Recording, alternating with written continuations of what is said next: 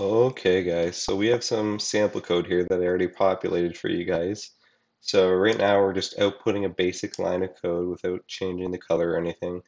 We then change the color of text with this line of code right here, and then we test it with the output. This line has green text.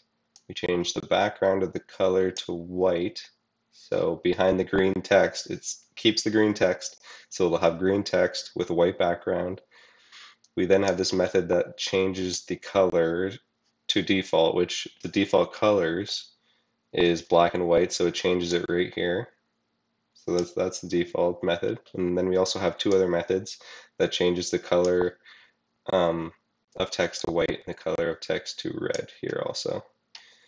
And so then after that, we change the color of the background to white here, like I said, and then we change it back to default. We then, so instead of doing console.writeLine, we do console.write, and then you can have a line that has like white text and then like red text and then white text again.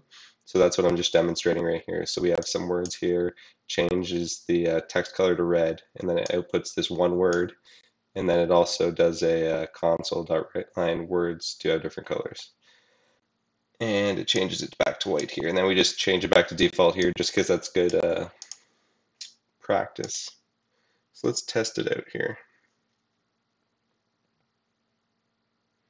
Yep, so it worked as I thought. So this is just the basic. This is without any changes.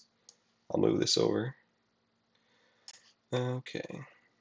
So as you can compare the lines of code here, compare the lines of code here, you can see that it worked just as we thought. It has green text and a white background, just green text. And then you can see that it also just highlights the word in red right here as we told it to right here in the code. So that is basically all for this video, and if you need anything else, just comment down below.